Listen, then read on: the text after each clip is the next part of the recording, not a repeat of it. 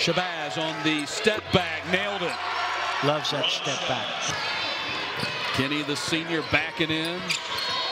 Left hand, nice touch. 7-0 lead for App State. Timeout called West Flanagan. Tension, and they came together more. Justin Forrest got the roll. Shabazz working against Lottie. Lost the dribble. Pippin's on the break. Will take it in and lay it in. He is so strong. Kinney working against Montaineers. Out they go to Forrest, and he nails the three-pointer. 5 3-pointers now for the Mountaineers. Oh, he's going to the bucket, huh?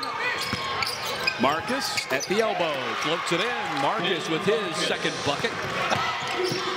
8-1 run for the Trojans on the floor. Seacat goes down to get it, and then Black got it. Now Shabazz has it.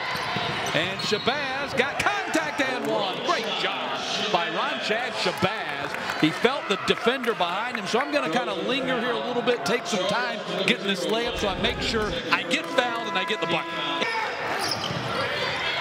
Hinton hits the three-pointer. Going to the middle. Forrest dumps it off for Kinney. Banks it in with the left hand. Kinney now in double figures. He has 10. Forrest. Penetration and finding the open man. Three-pointer. Cameron Corcoran. Slam by Bankston in this game. And it was a great feed as well. Coughed up. Black inside. A couple of quick baskets by Little Rock. It's his third double-double of the year. And Forrest knocks down the threes. Now got 16 with his third three-pointer and the 11th three-pointer for App. And that will do it. 93-64 the final. App State and Jim Fox advance to the quarterfinals to take on Arlington, the team picked to win the conference championship in the preseason. That should be a good ball game. It will be, and I was really impressed with App State today. I thought they came to play right from the get-go.